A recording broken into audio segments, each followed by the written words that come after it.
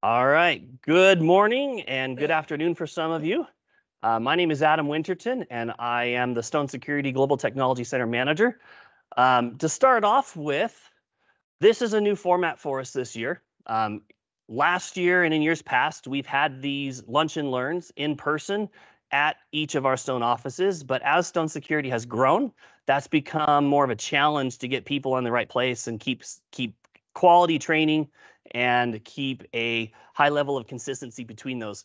So we're trying this new format where we are going to do these here in Las Vegas at our Global Technology Center, and we are going to broadcast them and stream them out to our office locations. So for those of you at our office locations, welcome. Hopefully there's a sales resource or an engineering resource there that you can annoy and bug with your questions after and during.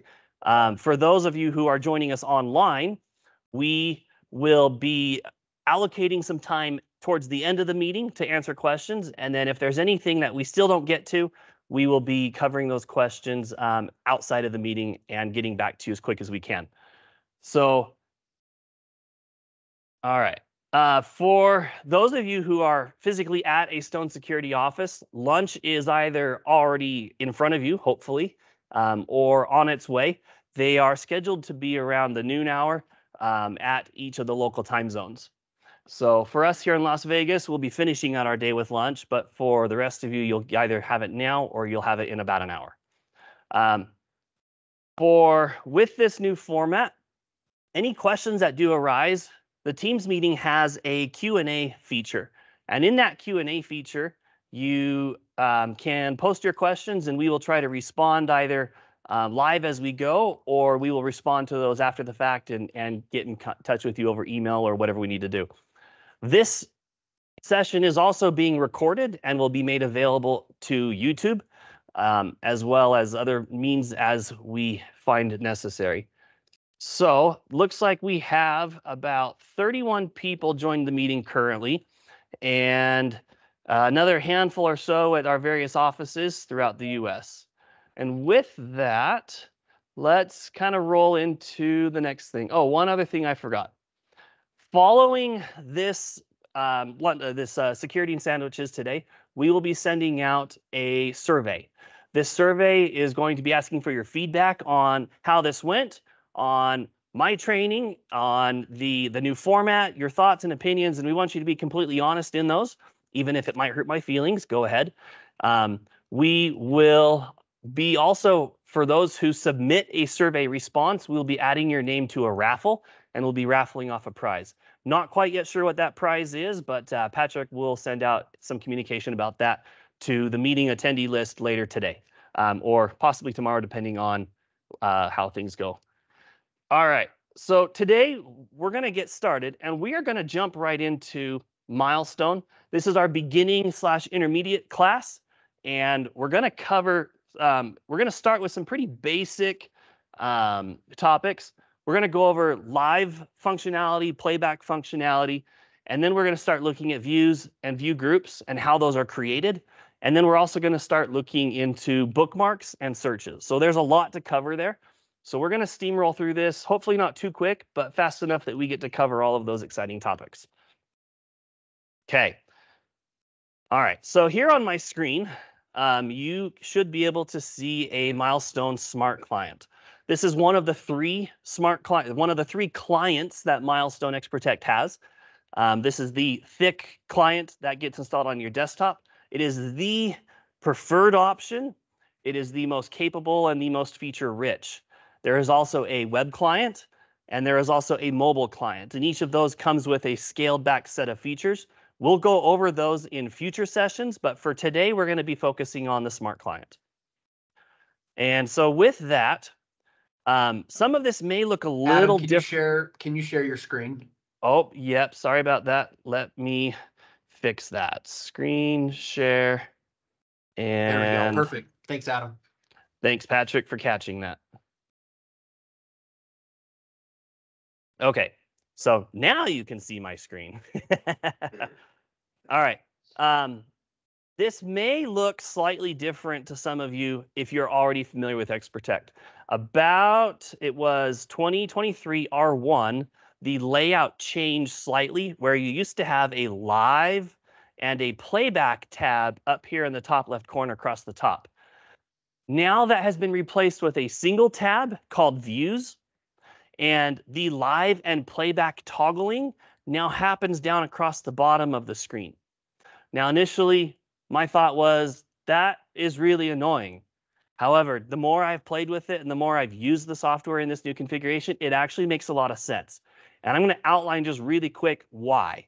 So when I go to playback, my timeline and all my controls, where I'm going to be spending most of my time with my mouse cursor, is right down here at the bottom. So it was always a little bit of an extra movement, an extra mouse drag to get all the way back up to the top left corner to toggle between live and playback. So now while I'm down here, it's really easy. And you don't have to focus so much on hitting just playback or just live. You can hit live and it will toggle, and you can hit playback and it will toggle. So it's basically one giant button, and you can just toggle and click between them. So this started again in 2023 R1, and moving forward, this is where that button is. If you're still on the old version, then the functionality is still the same, but what you have is, instead of a Views tab across the top, you have a live and a playback. All right. So in live, on the left-hand side of our pane, we have a navigation pane over here on the left-hand side. And we can expand this, we can shrink it. This gets us, if it's, we're not modifying our views, we're not doing anything, we can get that out of the way and save that space, which makes our cameras fit the boxes a little bit better. We also have a full screen, toggle full screen mode button over in the right-hand corner. And when we tap that, now it takes it full screen and we can see that full screen. To get out of full screen, if you just take your mouse and drag it and hold it kind of up against the top, you should have this bar that pops up, and then you have that toggle button there as well. You can also just hit escape. Of course, escape today isn't working for me. I might have changed that shortcut. I will verify that that's what that is later. But you do have that button that pops up there. I believe also like the F11, your typical full screen shortcut also works as well. All right, so within live, just as we go through a general functionality here, we have a 3x3 grid of cameras. Any camera that I double click on is going to go full screen. To get back out of full screen, I can just double click on it again. And I can do that to any camera in my system. Okay. Now, one thing that you'll share notice. That again. That dropped. You're sharing. Oh, that was probably the full screen. There you go. Perfect. Sorry about that. Toggling full screen probably killed Teams on the share.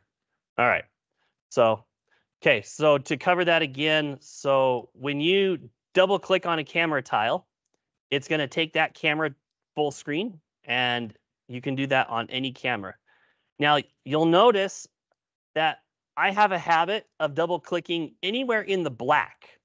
You can also double click on the title bar up here across the top. It's kind of a smaller bar to grab. Generally, there's black on the sides of the image that you can grab that are a little bit easier.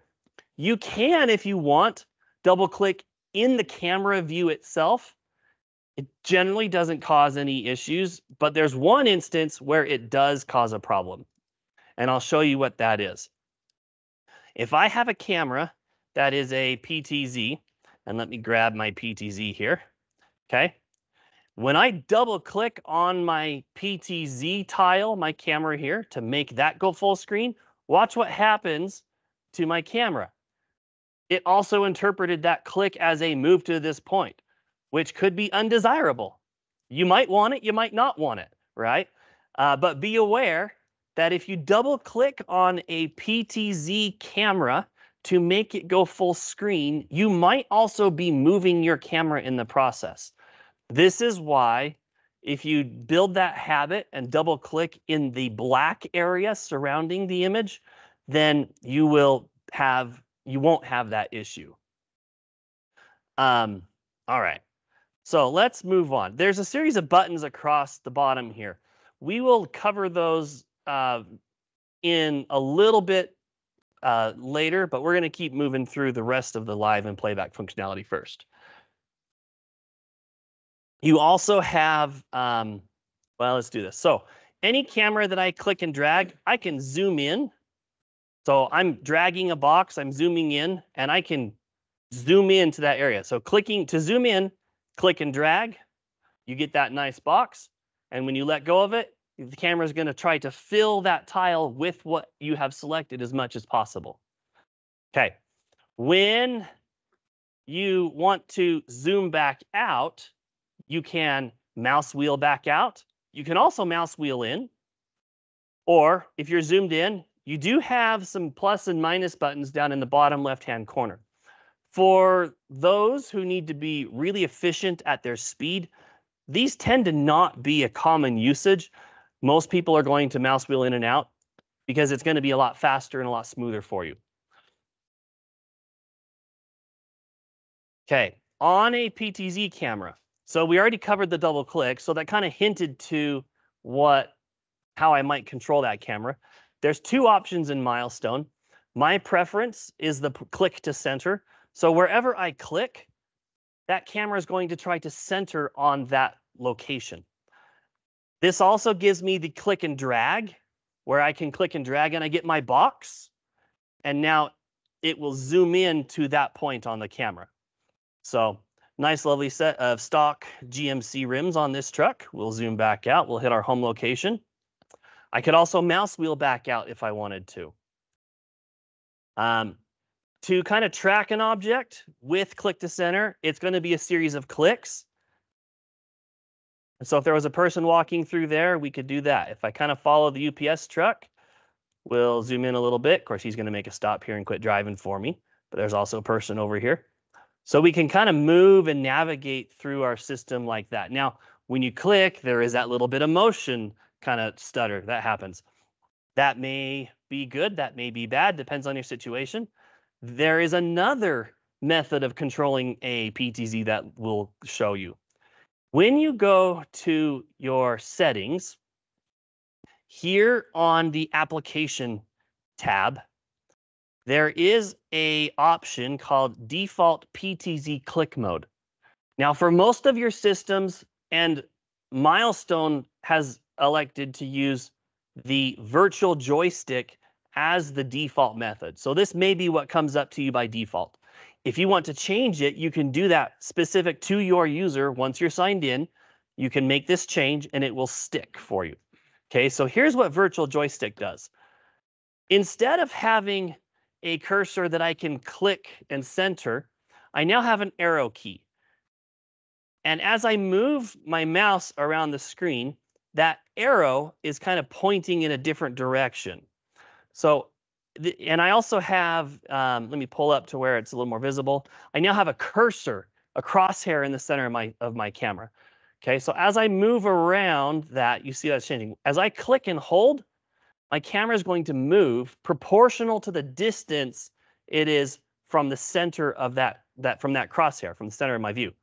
Okay. So we can move fast, we can move slow. The tricky part is that just how I overshot my stop point, if you're moving too quick, it can be really easy to overshoot. So some people prefer this method because it gets you a nice smoother pan, and others prefer the click to center. Completely personal preference. There's no right or wrong answer to this. So I like the click to center, but that's just more typical to the way that I work and function on it. All right. Yes, yeah. So with the click to center, you do get that. You can click and drag the box and it will zoom to that point. When you're virtual joystick, you don't have a click and drag and draw a box option. So what you're left with is you can move the camera with your cursor by clicking and holding, and then you can mouse wheel in to zoom in. And if you're really ambidextrous, you can do a combination of both, mouse wheel in and move it at the same time. Or there is another option. Milestone supports any USB joystick, okay? So if you have a flight joystick that you used when you were a kid because you like to play flight simulators and crash your planes, because that's about all we ever were able to do, then you can plug that in. As long as it's USB and has current drivers for your operating system, Milestone will detect it and you can use it. I'll expand that a little bit. If you have an Xbox or PlayStation controller and you can connect that to your PC, depending on the version of the controller, you might need a wireless dongle to do so, or it might do it natively. Then you can also utilize your Xbox or PlayStation controller to do that as well, wired or wireless. So there's a lot of options and versatility in moving your cameras around. All right, let's not dwell on PTZs too much more. Let's move on to some other exciting things. So we're going to move over to our playback tab. And on our playback tab, the first thing you'll notice is not a lot changed. But here's what did change. We now have our controls at the bottom, and we have a timeline. We actually have a timeline that goes from the left side of our screen to the full right side of our screen. And below that are two bars. You'll notice one of them is mostly gray with little segments of red, and the other one is all full red. I'll explain the differences to these. The top bar that we're seeing is showing me data relevant to the camera that I have selected, which is this PTZ with my blue box around it. If I want to change, I can click on another camera and you see that now my information on that bar updates. So as I click on different cameras, I can very quickly get a concept of where is my recorded video, where is my motion, okay? There is, the coloring means something as well. And the gray, so if we look at our lobby camera here, just one camera, we'll simplify it. One camera, the gray that we see here is very simply, there's no recorded data at that time on the timeline. And you can see I'm clicking and dragging my timeline, and my timestamp right here in the center is changing and updating to that. There's no video at that point. If I go to the very end of my recordings, then I get an after recordings message. This is not necessarily an error saying something is going wrong or breaking with your system. This is simply just saying where you are at on your timeline, there is no video for this camera at that point. Same thing, if I go all the way to the beginning, okay, and let me hit the clear at the beginning one. Okay, you get the same message before recordings. All that's saying is where I'm at on my timeline, I am before any recordings exist for this camera. Because I can actually take my timeline and I could go back years if I wanted to. But my camera isn't set to record that long, and so I don't have data there. So that's how they show us where we're at. Okay, so if I go back to my current, the second, let's see here. So you'll notice that we do have a red, and we have kind of a lighter shade of red, or a lighter pink. That might show, yep, little bit of a lighter red. The red is where Milestone detected there was motion within that scene. So right here, if I hit play, we'll notice that we have a person walking. Theirs was the motion start, and we're walking through the scene, and we can go all the way through, and there the motion ends just right there at the end where he disappears out of the scene. But what's that little bit before and after? That's a pre and a post buffer, and those values are configurable on a system-wide and a little bit of a per camera basis. Those let us make sure that we are capturing just a little bit of data before the event and a little bit of data after the event. Because let's be honest, the way that we're determining if there's motion is not some intelligence saying, I see a person, let's record. It's purely, we have a collection of pixels in our image that are changing, and that change is happening above a certain threshold. Okay, if you're looking really carefully, we'll zoom in really tight here. There are pixels changing all the time. And I don't know if that shows up very well on the stream, but we have minor changes in the pixels, even when there's nothing happening in that part of the scene. Okay, so there's a lot of requirements that kind of say, hey, it's got to change enough. This pixel has to change colors and not just be within the same color gradient. This, not only that one pixel, but maybe the 10 or 20 pixels surrounding it also have to change. So we have controls that let us adjust the threshold based on, we want to start recording over this much motion, then we can adjust that. And so if you have a camera that you're looking at it going, we don't start recording until he's like halfway in the scene, or when he gets off over there in the distance, all of a sudden he just like disappears. Well, that's more than likely a symptom that we just need to tweak and adjust that threshold a little bit. And that is something that is done in the management client. So it's not something that most end users can get in and do. So that would be something your system administrator does, or something that we are happy to help in, happy to jump in and help with as well. All right, now let's talk about the bottom bar here.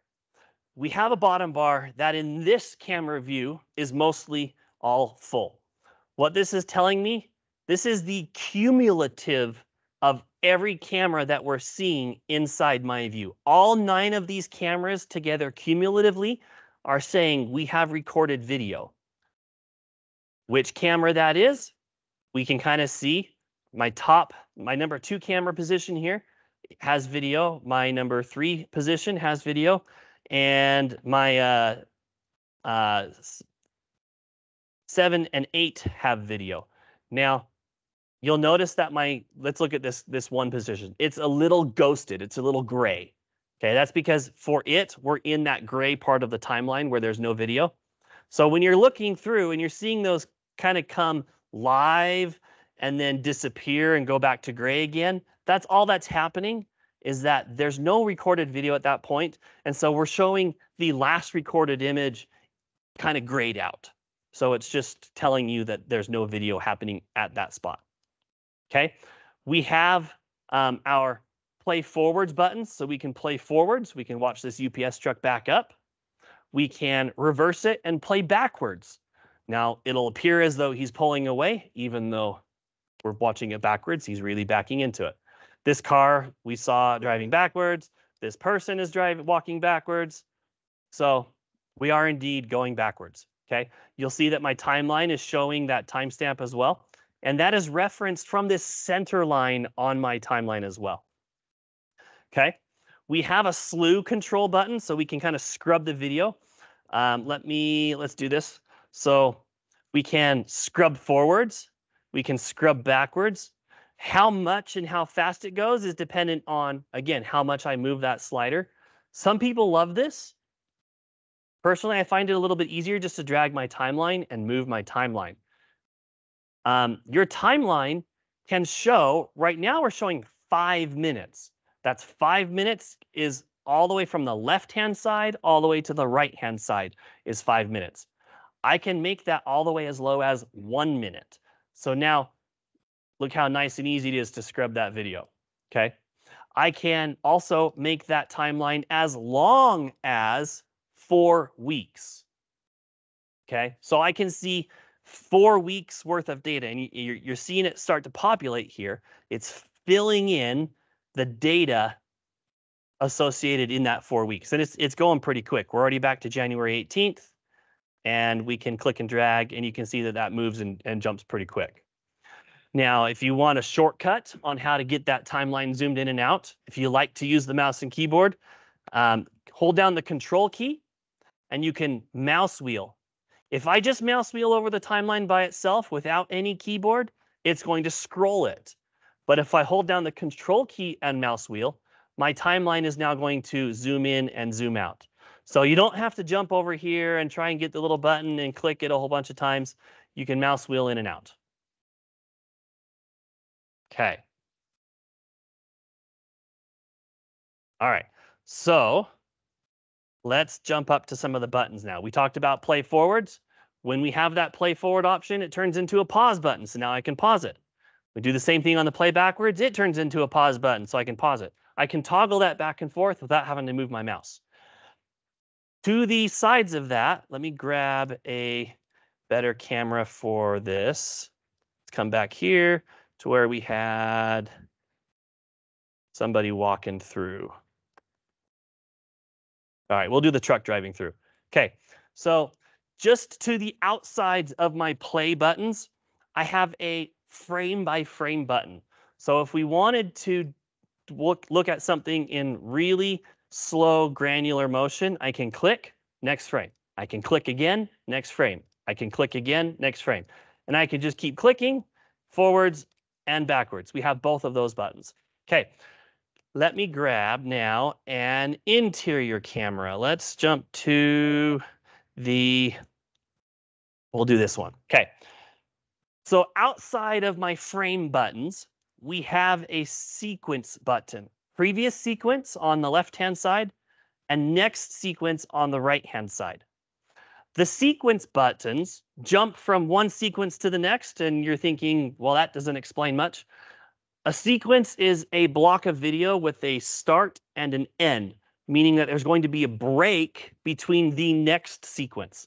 And you can kind of treat these maybe like chapter buttons on a CD player, if we're old enough to know what those are. I can jump from sequence to sequence. And you can see, watch my timeline as I do this. So as I click that button, it's going to move from the kind of medium-sized block I'm on now to the small block preceding it, to the next small block. And so this lets me just quickly jump through these sequences. And we can do the same thing going forward. But there is a caveat. If you have a camera that's recording continuously, you don't necessarily have sequences to jump between. Because remember, we defined it as a block of video that has a start and a stop with a break before and after. So my exterior camera, the one we're looking at here, is recording continuously. And if I do my next sequence, it just takes me to right now. If I go backwards to my previous sequence, it takes me clear back to December 28th. Maybe the camera rebooted, or maybe I upgraded the firmware, or there was something at that point that caused the camera to drop offline for looks like about 30 seconds. So there are breaks even on recorded video, but it's not going to work the way that you're expecting or would be used to if you're doing motion-based recording. And then on the far outside of our button controls here, we have a first sequence and a last sequence. So if you pull up a camera and you're just like, I just want to check really quick how far back this camera goes, I can click first sequence. This camera goes all the way back to October 27th, 2023 at 10:40:19. And all the way back to now on 1/25/2024 at 10:23 a.m. So we get the full coverage there. If it's a really quick way to check, hey, I just need to check how far back this one camera goes. Maybe you have an incident that you're still investigating. You're not ready yet to export that video, but you want to see how close you're getting to the end of your retention, how much time maybe you have left to finish what you're trying to grab and export before it starts disappearing. This would be a good time to mention that your Milestone system is programmed with a defined retention period. Typical would be 30 days. Common would be 45, 60, 90 days. Those are other common scenarios. But that's customer driven. So that's driven by your organizations that say, we want to keep our video for 90 days. We want to keep our video for a year. We have a customer that keeps their video for 7 years. So the capability is there. It depends on if you have enough storage. And if you don't have enough storage, there's some technologies that we can leverage to extend your storage into the cloud in a hybrid solution. If you're interested in that, come talk to us. We'll share with you about Tiger Technologies.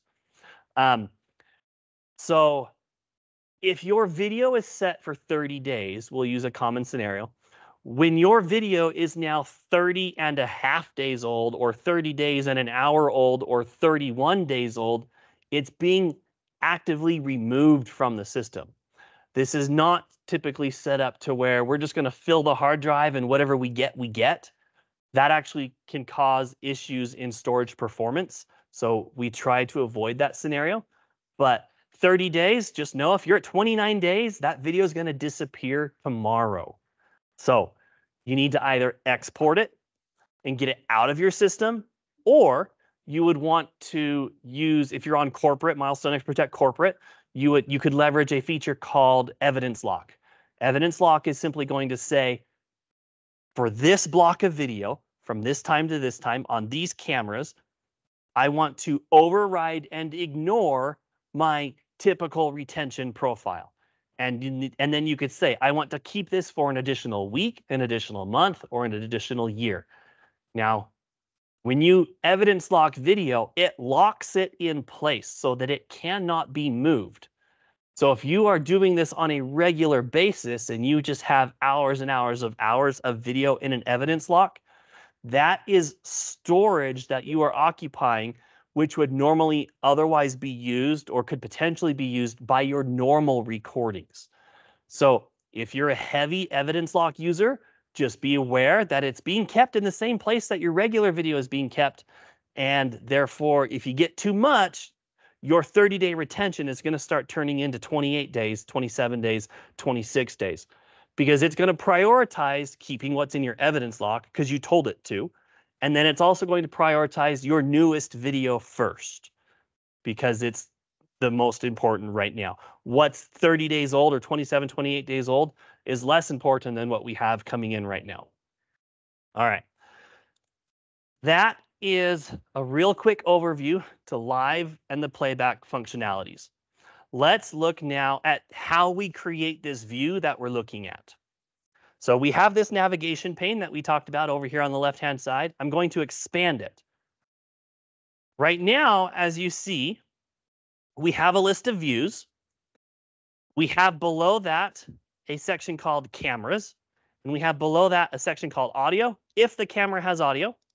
We also have a section called MIPS plugins. This is if you have other integrations with your system, you might have some controls for those integrations here in this section. Generally, there's not going to be much in there, but okay. So I can, from my camera section, so I have here at the top level, my root level of my camera section, Global Technology Center. I can click the little arrow and expand that out. Or if you want to be a little bit quicker, double click it. And then you don't have to hunt and try and grab that little arrow. I can now double click on all cameras. The way I have this organized is all of my cameras, literally every one, is in the all cameras group. But if you have 1,000 cameras, that's going to be a really long list. Maybe you don't want to do that. You might go through and have other structures. So here I have a structure for camera manufacturers.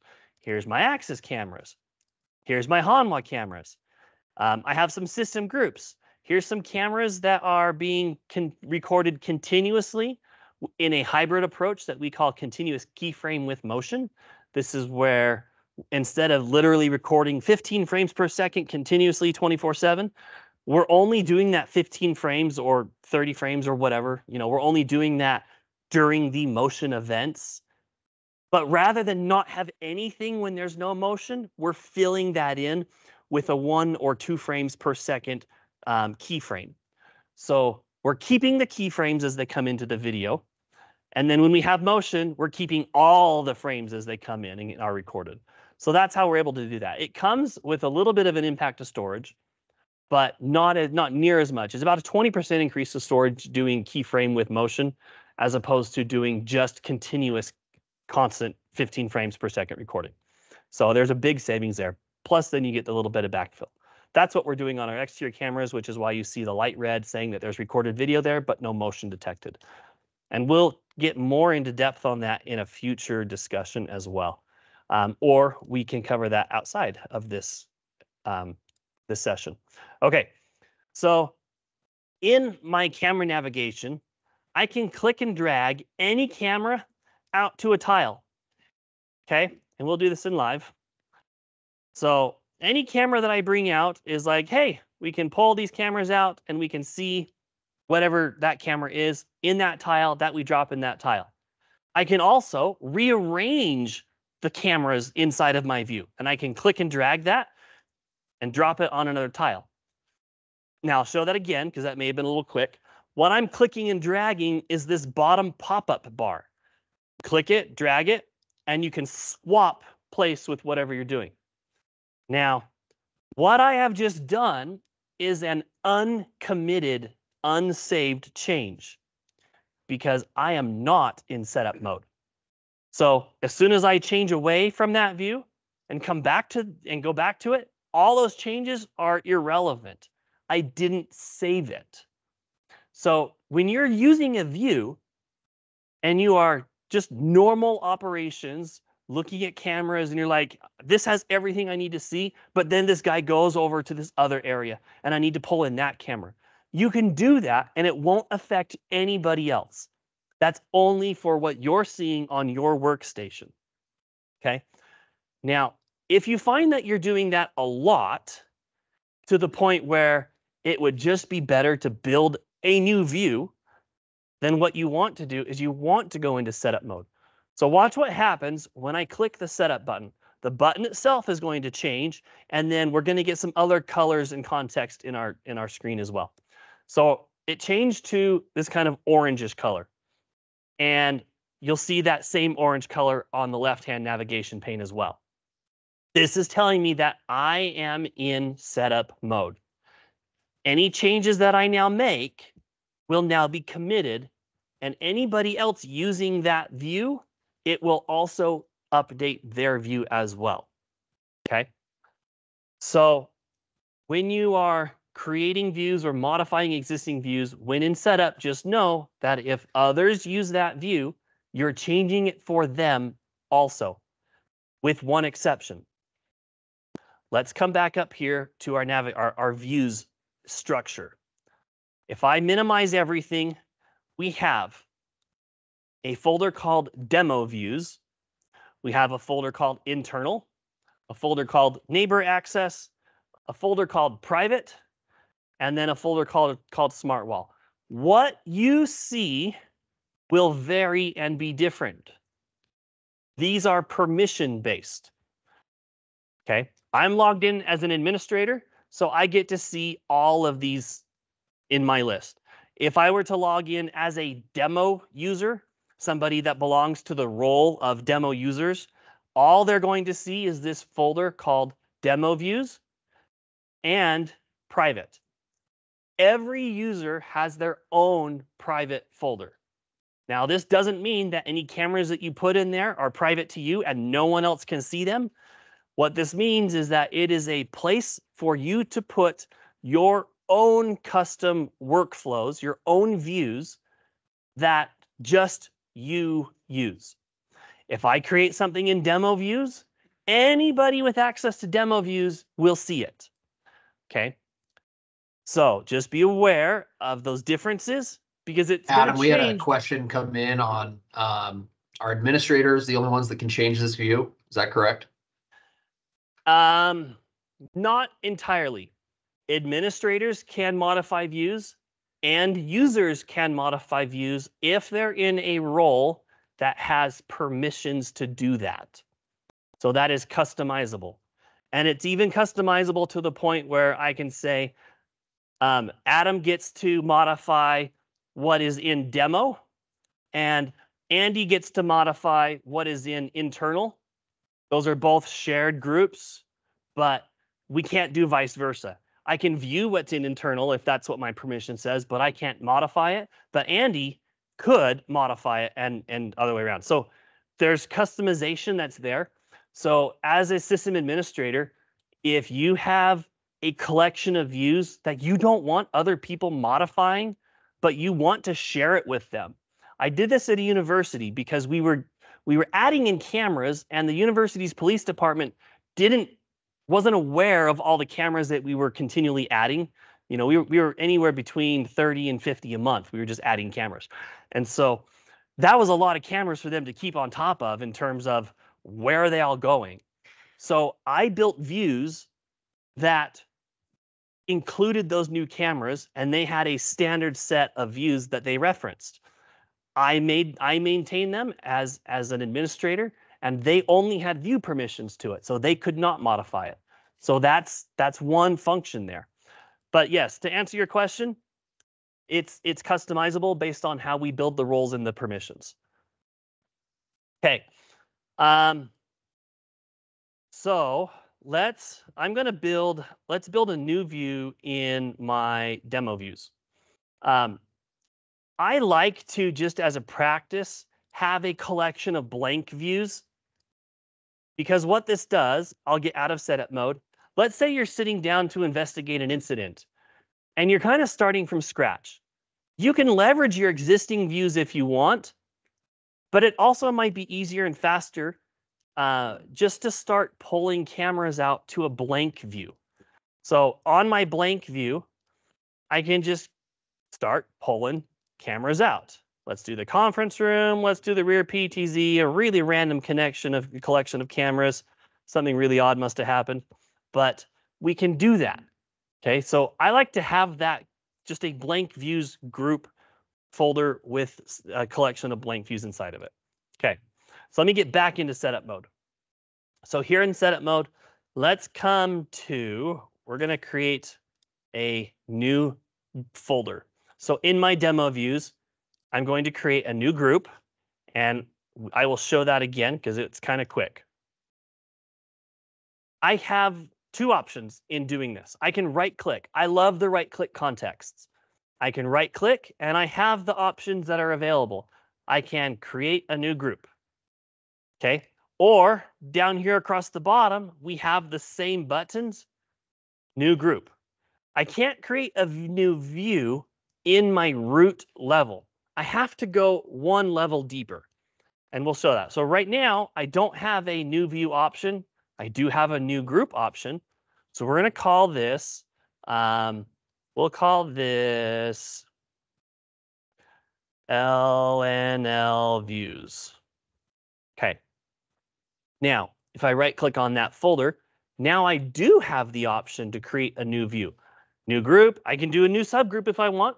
So if you wanted to, you could nestle in structure views, such as you have a large campus with multiple buildings. Here's a folder for my, building A, my admin building. Here's a folder for my HR building. Here's a folder for my IT building. And so you can group and structure it that way. And then you might say, inside my admin building, I have my finance department, I have my C-suites, and you could do additional view, folders there. So you can structure this in whatever way works best for your organization and for your workflow. All right, so let's actually create the new view. On my new view, I get a new pop-up menu, and then I continue to get additional pop-up menus. For now, I'm going to say, don't worry about the difference between the 4x3 and the 16x9. What we're looking at is the number of tiles that end up in that new view. The portrait ones, the 4x3 portrait and the 16x9 portrait, that's for if you have a monitor that's standing tall in portrait mode. Some people love it, some people don't. There are a few views that are custom, that are specifically included for that orientation. But there's no rule that says you have to use this or have to use that. You can pick whichever one suits your need. So in my 4x3, I have this long list of random seemingly numbers. A 1x1 is telling me that there's one camera by one camera, and I literally have one camera. I also have, as you can kind of see, this little icon representation of what that view looks like, and it just has the number 1 in it. So that's one view. If I come down a little bit, towards the bottom, we have a 3x3 with the number 9 in the rectangle. That's telling me that there's 9 in there. Or I can do the simple math, 3 times 3 is 9.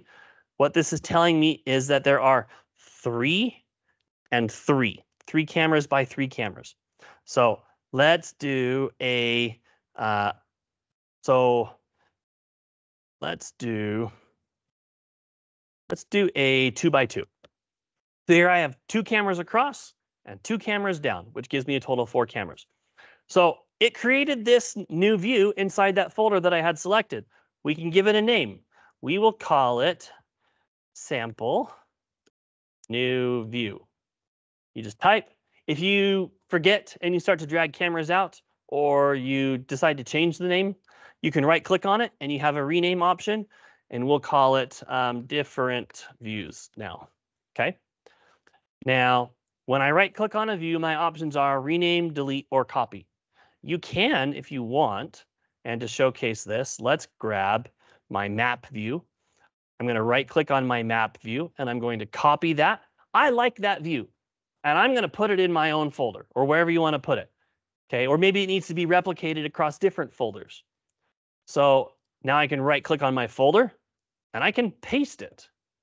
So I was able to duplicate that, copy paste it from one location to another. Very easy. And there's my map. Okay. So we'll cover maps in a future session as well. So make sure to come back for that one because they are a lot of fun and very helpful. All right. So let's say we have our view. I'm only looking for 4 cameras. That's why I picked the 2x2 because it just gives me the 4 cameras. And we're going to scroll down to where it says System Overview. Now you might be looking at this going, where the heck are my cameras?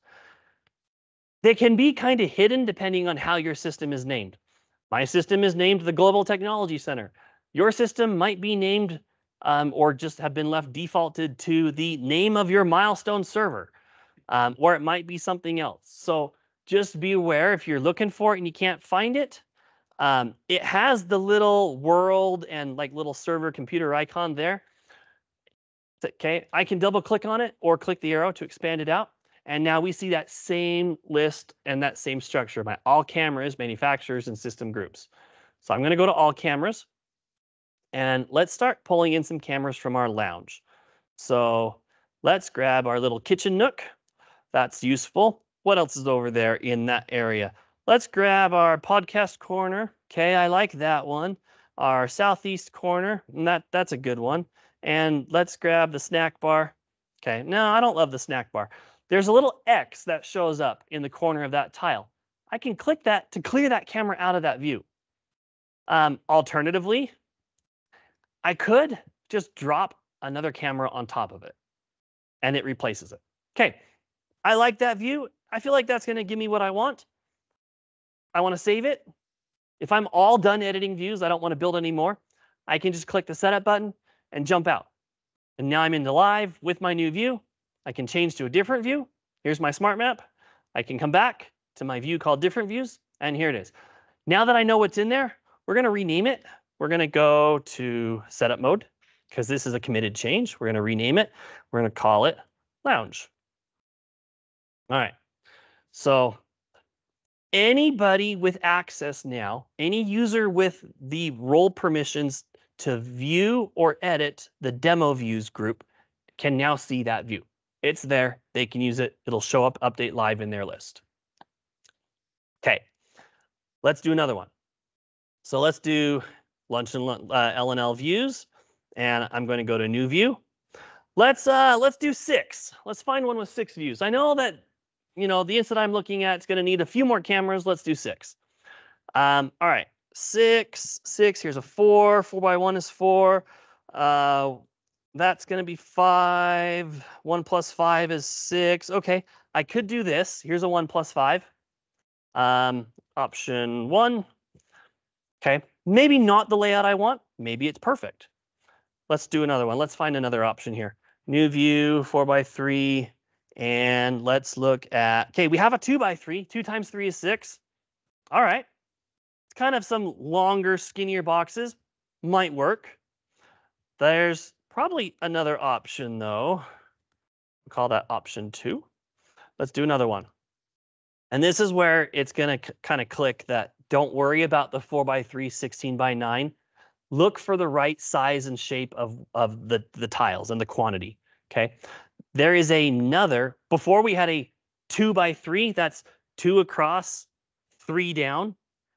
I want the 3x2 version of that. So strangely enough, it's in the 16x9. So 3x2. Oh, that looks a lot better. We'll call that option 3. Of course, I clicked out of it, so now I need to right click and rename. Hit enter. Okay, there we go. So we have our 3 views. This has 6 and this has 6. Let's start dropping some cameras into it and see what we get. Now, one thing that I will show you that's kind of helpful If we grab a group, a folder, I can say, take all of my Hanwha cameras, and I can pull them out and let go, and it's going to fill every empty tile. Now, I only have 6 empty tiles here, and I have more than 6 Hanwha cameras. So which ones did it grab? Well, it just grabbed the first 6. And so cameras 7, 8, 9, and 10 in there didn't get pulled into a view. But it is helpful to know that that is an option. All right, let's grab that same grouping of cameras and let's put it in our option 3, Hanwha, drag it over. There we go. And I'm going to jump out of setup and I'm going to minimize my sidebar. So now I have this view. And you notice how each camera kind of nicely fills the tile. So I've got my 3 across and 2 down. I don't have a lot of black space, which makes my cameras fill and just look really nice. That's the 3x2 option that was in the 16x9 folder. Let's look at the other 6 tile option. Here we go. Same cameras, same aspect ratio, same resolution. What changed was the orientation. Now I have 2 across and 3 down, where before I had 3 across and 2 down. I've got a lot of black space. My screen size didn't change, but now my cameras are all a lot smaller. So when you're laying out your views and you're running into this, just know that there might be a better option that maybe you looked over or is in one of the other groups, other menu options, okay? Because this is not a great layout for this view. All right. Now, a question that comes up really commonly. I made a view, I saved it, it's done, it's been working great, but we just added another camera. Can I just click and drag and make this turn? Can I turn this 6 view into a 7, 8, or a 9 view? The answer is no. Milestone's views are not yet dynamic. That's been on the feature request list for a long time, and we hope that they're getting to that point soon. But what you have to do now is kind of start from scratch and build it over. And I'll show you some tricks on how to make that a little bit easier.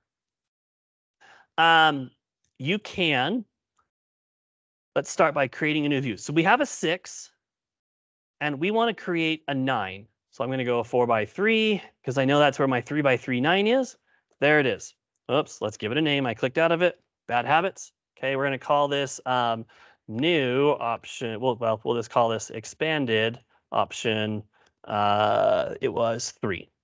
Okay, expanded option 3. So I'm going to take my option 3, and I'm going to get out of my setup mode. I'm going to right click on my option 3, and I'm going to hit send view to new floating window. All right, there it is. It's in its own window. We can get rid of that guy. Pull that back up. It minimized them both. Okay, so what I'm going to do is I'm going to pull one of these to one side of my screen and the other one to the other side of my screen. You could just click and drag each of the cameras out individually from the menu structure like we've already done. If they're kind of from all over the place, like if you have a view that is, these are my exterior entrances, and they're from all over your system, that might take a little bit of time. I'm going to jump into setup mode, and I'm going to click and drag this camera to this tile. And I can simply take my existing cameras. I don't have to go and hunt for them, but I can pull them over. Okay, there's the 6 that I had existing. I'm going to get rid of this one because I don't need that anymore. Make this back full screen. Oops, wrong screen. Pull that back over. There we go. Okay. And now I can start to add in the rest of my views. So let me come here. Let's pull out the rest of our Hanwha cameras. So we'll grab, let's see, we'll grab this one and this one and this one. And there we go. Let's pull. There we go. All right. So it's an easy way, or an easier way, I'll say, to kind of recreate an existing view and expand it to additional tiles. Maybe one day we'll get to the point where we can just start dragging cameras out and it'll dynamically adjust how those are laid out. We'll see. But for now, that's the method. Okay, if I am done, I can get out of setup mode, I can keep going. We're going to keep going because there's some other things we want to look at. Let's come to, we created this, it was a 5 view, and we get the one big tile and then 4 smaller tiles. And there's a couple different versions of this as well. So we have a 1 + 1 + 2, which is going to be 1 big corner tile, 1 long skinny one across the bottom, and then 2 normal size on the sides. It's nice that we have this little graphical layout of what it's going to look like before we go and create it. But the more you do this and the more you're in it, the more you'll just kind of know, oh, I know exactly what those numbers mean. Let's grab a 2 + 10.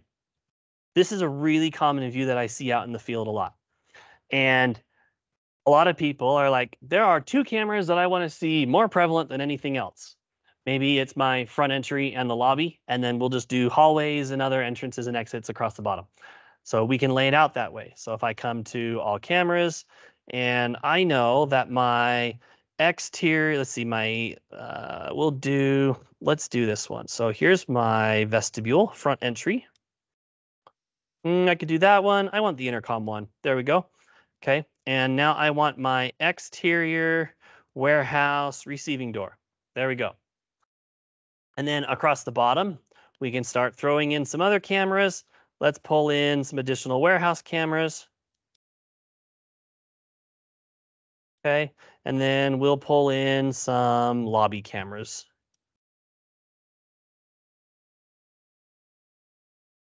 And just like that, we build out a nice, pretty view. Okay.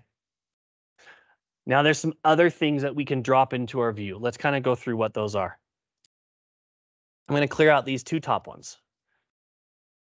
There is, if I scroll back down to where we have our system overview, if I minimize my all cameras, my camera lists here, below this, we see some other options. Access monitor is if you have your access control system integrated into your Milestone system. And we'll cover this in depth in another session this year. But just to show you what that is, we're going to grab a door. And let's pick our, not that one. Let's pick a door that actually gets used more often, front door. Okay. And I'm going to hit OK. When I get out of my setup mode, I now have this running list of door events. We had some door forced opens because I dogged the door open this morning. So every time it opens, it's going to be a door forced.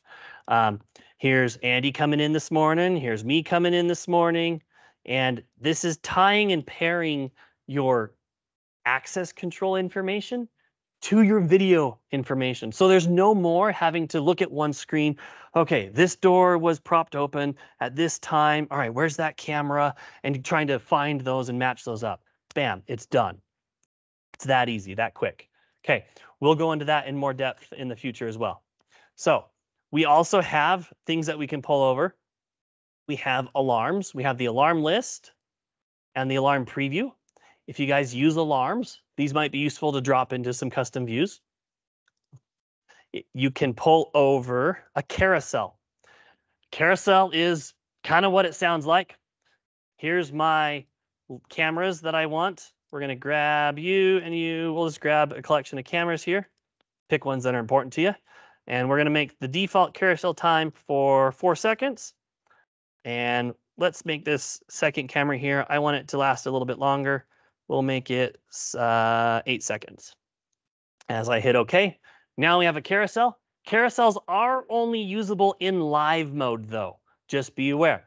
So here's get out of setup. Here's our carousel. Okay, by itself, it's going to start rotating through these cameras. There was 4 seconds. This one should be 8 seconds. Here's the next one. And it's going to go through that by itself. This is a really good way of kind of rotating through a lot of cameras without making them really tiny on a bunch of screens. Okay, you can pause your carousel. Now it's going to stay there until I resume it. I thought I saw something in that last one. I can go backwards and check it. No, I didn't see anything. I can hit play and it'll continue rotating through that carousel. Okay. All right. If I go to playback though, watch what happens. Playback? No, it's not usable in playback. There's no information to show there. So in playback, that becomes a wasted tile. All right, let's go back to live. Let's go back to setup. Let's get rid of our carousel and let's move on to the next one. Hotspot. And while I'm at it, I'm going to pull out the HTML page, https://stonesecurity.net. I'm going to hit OK. And let's get out of setup mode. Okay. Carousel. Or sorry, a hotspot. A hotspot is going to highlight whichever camera you have selected. So whatever camera has that blue box around it is going to come big now on my larger tile. So let's grab our stone logo here. There it is. Let's grab our warehouse roll-up door. There it is. Okay. The HTML page gives you just that. It's a web page in your camera tile. I can even click it to make it go full screen. And here is the Stone Security web page. Okay. Now, a caution. Don't try to watch Netflix in it. It doesn't work. And you wouldn't get audio out of it anyway, so it would be pointless.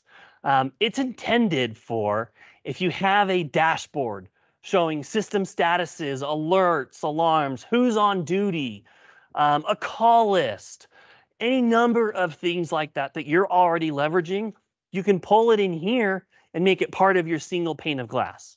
Okay, that's its function. All right, let's keep going down the list. Image. I can pull in images if I wanted to. I could just pull in a static blueprint of my floor, of my layout. I could pull in a call tree if I had an image, or you could pull in a custom logo. Any number of things, any JPEG, any PNG, you can pull in as an image. LPR, if you're using license plate recognition, we can pull LPR in. It's going to look pretty similar to the access control elements. Well, that one doesn't have any reads on it. So you're only going to see in your list here reads that happen once you've opened that view. Okay. All right. And we'll cover LPR. That's a fun one too. We'll cover that later. Maps, I can pull out my map, my basic maps. I can specify which one. I can pull out my smart map. Okay. And let's get out of setup. Let's go to our home location of the GTC. And let's zoom this guy out. So we have our maps that we can leverage, and we can pull those in to our views. It's just an item that goes in a tile. Okay, let's keep going down the list. We'll cover maps in depth in the future. Matrix. Matrix is kind of an element similar to SmartWall, but it has some limited functionality. It's not very commonly used, but basically the context of Matrix is I'm going to put this in this tile. Now from my system, I can dynamically drive different cameras to that tile. Okay. SmartWall is that, but way more functional and way more capable. We're now driving as many number of cameras we want, and not just to that tile, but to the whole layout. We can change the layout. We can do presets. We will be doing a really awesome SmartWall demonstration this year as well. As we continue to build out some of our technology here, we'll be able to really show the case that in a fun way. Okay, let's see. Smart map, SmartWall, and text. If you can pull out a text, and we'll just say put text here, and we can hit save, and lo and behold, we have just some text in a box. If you use that, I'd love to know what you're using it for. All right, that is the bulk of creating views, but I want to show you something really fun now. So I'm going to pull this camera up here. There are still yet other items that we can pull into our views. If you keep coming down, we have this section called overlay buttons, and I just minimized it. Overlay buttons right here. Okay. And we have some different categories. Application. If you are utilizing microphones and speakers, we can pull a button out to here that says talk to speakers. And then I can associate which speakers that button talks to. So if I'm looking at this camera and if I had speakers in my warehouse, I could hold down the button and I could talk to my microphone on my laptop and it would play out the speakers in the warehouse. Okay. We also have camera options. Clear all indicators on the selected cameras, clear all indicators on all cameras, clear motion indicator on all cameras in the site. So let me show you what those indicators are that it's showing really quick. They're kind of hard to see on my high resolution screen, but up here in the top corner, the top right corner of each tile, you have a little, let me do this. There we go. Well, that might have broken my screen share. Let's see. Let me zoom that back out. And okay. So if this is still viewable on the screen share, if not, we'll fix it. We can see you. You're good. Okay, perfect. You can see I have my little green camera icon. This icon changes depending on what's happening. Okay. That icon changes to red if it's recording, green if it's just live only. Let me pull one of my exterior cameras in and we'll see recording. So you see that there, little recording. And you see that it just popped up with a little red man with like motion lines dragging behind him. That's telling me that there's motion that happened in that camera. Now, if I click on that camera, that indicator goes away. If I go to another camera and that motion happens again, car drives through, person walks through, that indicator is going to pop up again.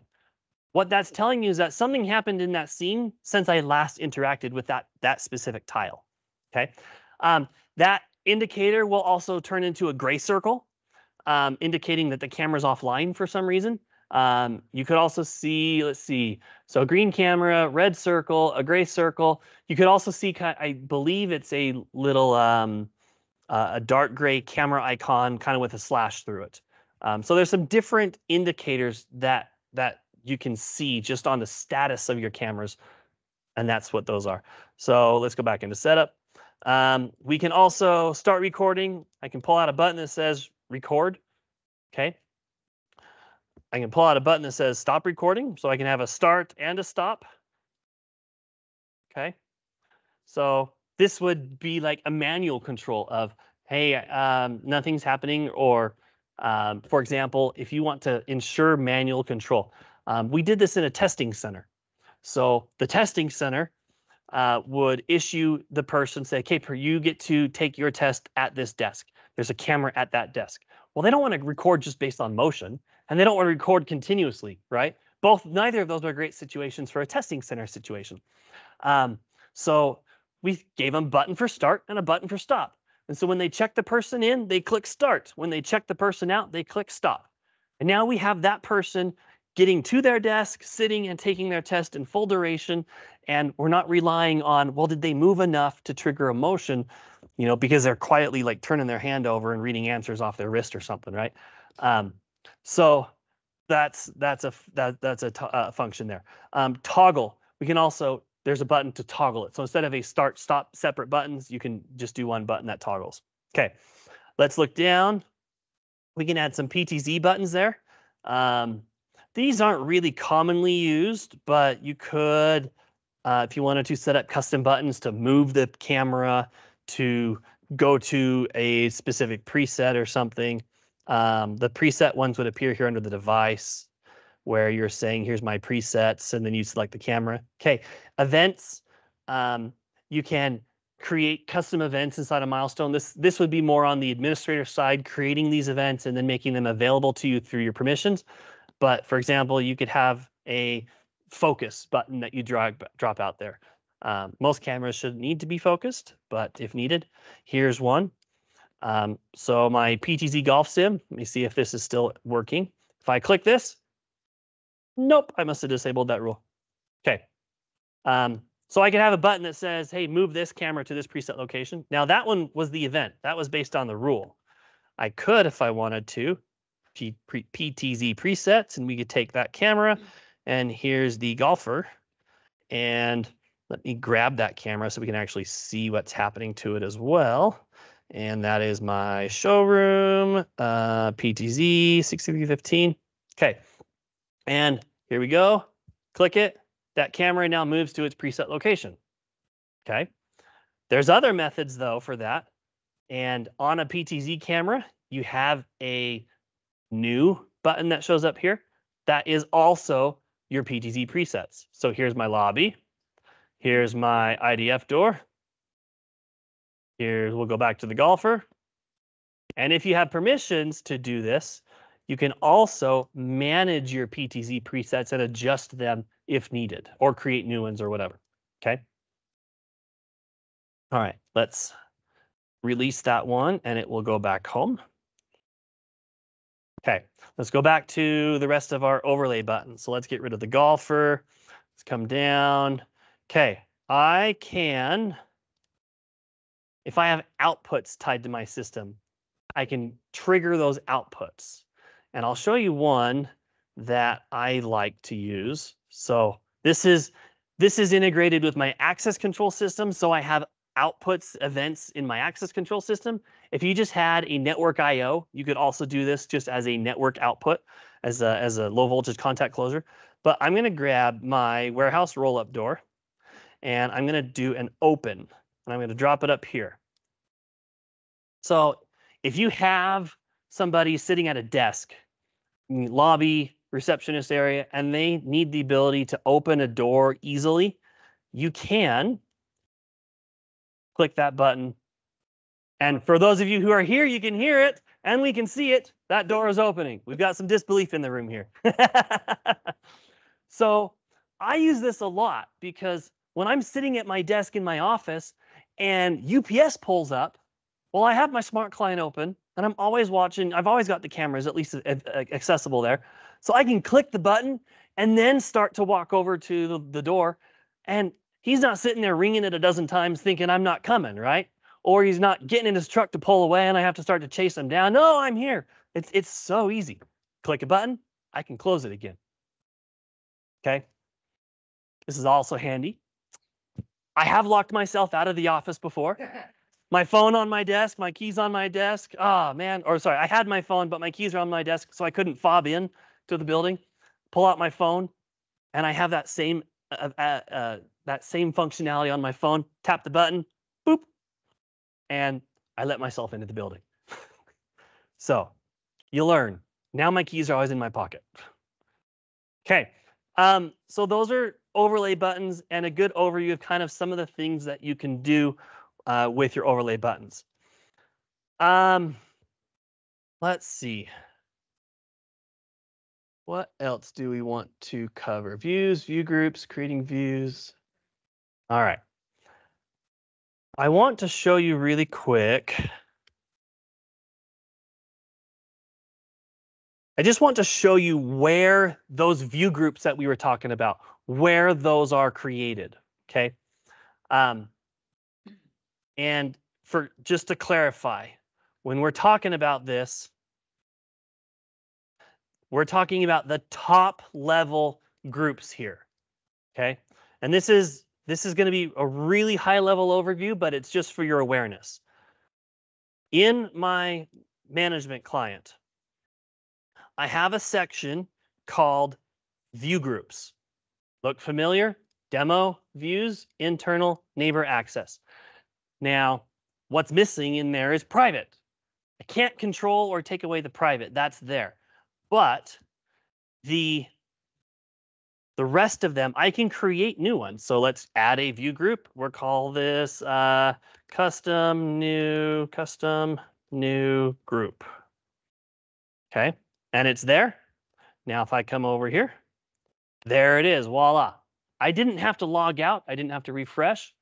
Milestone has made it quite nice that those view groups pop up and update live. Now, it only shows up to me right now because I'm an administrator. Administrators have full access. Okay, my demo user would not see that yet, but I can give my demo user access to that. So roles, demo users. And in my permissions, there's a section called view groups. So here's the list of view groups that are created. And I can come to custom new group. That's the one that we made. And here's what I can allow. Read access. Can you see that it exists? Operate. Can you use it? Edit. Can you hit the setup mode and edit it? And then delete is, can you delete that group, which is more on the administrator side? Okay. Or could you delete views out of that group? Okay. So that is how those groups are structured. And then the camera devices that we were looking at. So this list down here of the all cameras, manufacturers, system groups, these are called device groups. And they're up here in my devices, cameras. Each type of device has its own structure.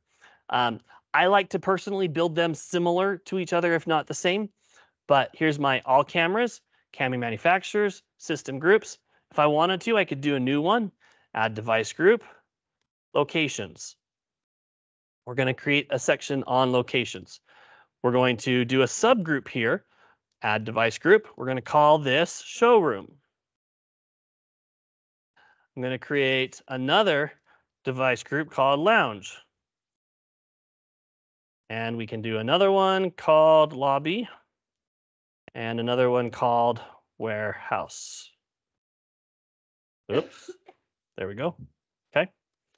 And now I can, through the management client, I can add cameras to there. What that looks like is just edit device group members. And we're going to say let's see, we're doing the lobby one. Nope, hold on. Let's come back. Lobby, edit device group members, all cameras, and lobby. Because I've named them in a way that keeps this list somewhat organized. I can just select lobby, add them all over there, and there they are, lobby. Okay, so you save those changes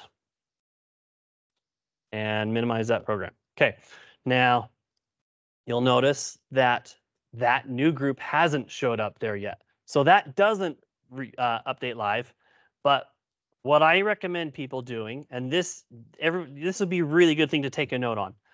If you go to, let me jump back. Up in the top right corner, you've got your little 3 dots to expand the menu, settings and more. I'm going to go to settings. From there, I'm going to go to keyboard. Okay.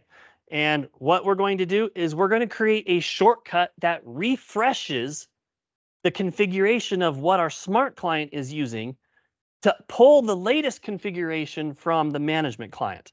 This is a really good, like seriously, everybody should do this. I wish Milestone would just do it by default, and we've mentioned that to them. Okay, shortcut key. And again, so this is the same process for creating any shortcuts. If you have shortcuts that you prefer that are different from the standards, you can create and modify your own. So I want the F5 key to be my refresh. F5 is standard refresh across most Windows programs. So I'm going to do that. Okay, then the category. I want this to come out of the application category because we're going to refresh the application and then reload server configuration. And I'm going to hit assign. There it is. And I'm going to hit close. Now, without that shortcut for that new group to show up, I have to log out and log back in. Nothing wrong with that, but why, right? It takes a little extra time. So I'm going to hit F5, refresh, done, that quick, that easy. That's literally like, it's so fast. That's going to save you a ton of time as far as shortcuts go. Now, if I go my cameras, look, here's my locations now. We created lobbies. This was good. You'll notice how there's only lobby. I don't have the warehouse. I don't have the lounge, and I don't have the showroom. That's because those groups are empty. Empty groups will show in the management client, but they will not be visible to the users in the smart client. I'm even logged in as an administrator into the smart client, and I still can't see it there. All right, so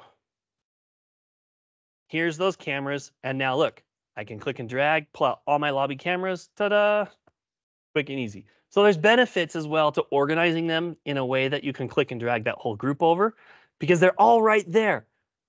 If I have an incident that comes up or whatever it might be, right? So if I'm just winging it, I'm on the fly, okay? Here's my blank 9-camera view. We just had something happen in the lobby. I'm gonna drag all my cameras out to lobby, bam, I'm done, and I'm looking at it. It's that quick, okay? Now, hopefully, you've got pre-built views that you can just quickly say, I'm gonna jump to the lobby, and then it's there. But if you needed to, you can drag those folders out. Okay, the views that are also here on the left-hand side in my navigation pane, you can hide that pane, and I have a drop-down right next to it. And in my drop-down, look familiar? I have those same views. Here's my option 1. Here's my option 2. Here's my option 3. Here's my expanded option 3, and so on. All right, now let's say I just want to look for a specific camera. Let's say I want to look for all my cameras that are PTZs. In my box up here, PTZ. Now, I can search for PTZ because it's in the name of my camera, okay? And look, here's my PTZs. There's 7 of them that match. Here's the views that have PTZ cameras in them. I could pull up the view, or I could pull up the specific camera. Let's look back at this 6315. And there I just jumped to a specific camera that I searched for. This camera does not exist in its own view anywhere in my system. But because I searched and selected it, it pulled it into its own 1-by-1 view, okay? We can do the same thing. We can hit show more. That will show us the rest of the options in the list. It's even showing up on a map. So I could be like, well, where is this camera on my, oh, see, I needed to have clicked the map icon. And it's going to pull it up and show me where that camera is on the map. And it's one of those. It didn't jump straight to it, but it did take me to the map. Okay. All right. If I wanted to just hit the view, so we had a view called option 3. Let's do option, and here's my option 3. Bam, I can jump right to it. So those are some really quick and easy ways to move around from view to view. As we kind of touched on, if you are dealing with multiple monitors, you can right-click on a view. Let's say I want option 3 on this monitor, and you won't be able to see it, but if I want option 2 on, we'll do 3 expanded on my other monitor. Right-clicking on that view gives me the Send View To menus, primary display, and I don't know if this will show on Teams, but there's a blue box that pops up around the outline of my screen. Okay, so you're like, well, I don't know which one's my primary. I don't know which one's my secondary 1. I don't know which one's my secondary 2. As you mouse over it, that box is going to pop up and show you which screen it is that you are seeing. Okay, or you can always do floating window. Floating window is going to let me click and drag it around to wherever I want, like we did before. We flung it to the side and we used our Windows context to shortcut those out to the side. Okay, so same function with multiple monitors. You can pull up different views, different monitors, put them all together.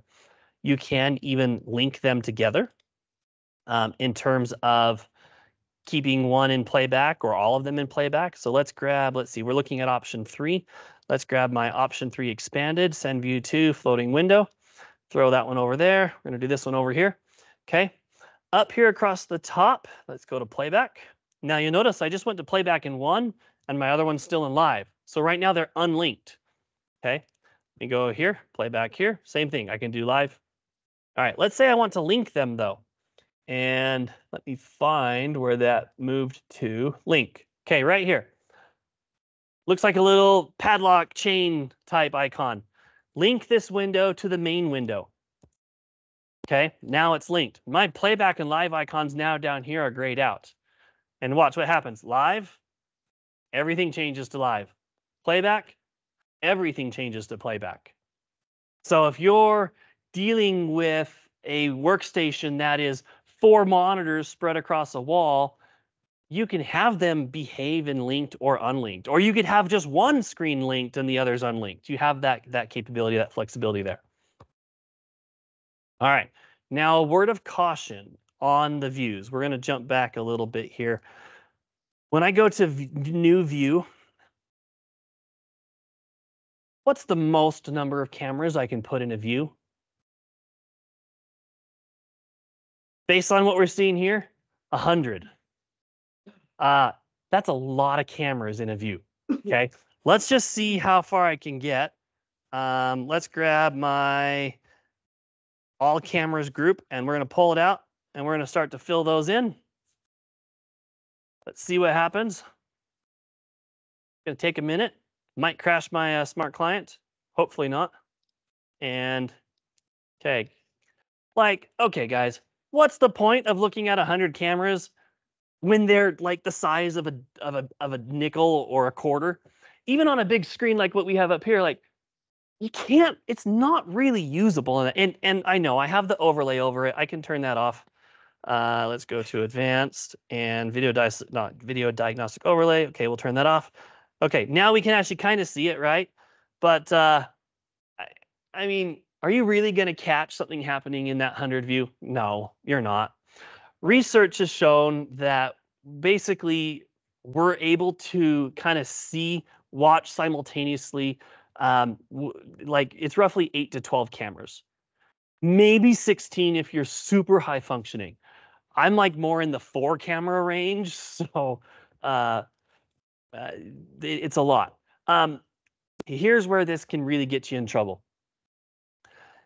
I'm in playback mode right now. I'm not actually looking at any video. I'm not processing any video. If I were to switch to live or hit play, that's a ton of data that my computer's trying to pull in. Can it process that? Maybe, maybe not. It depends on how your computer's built.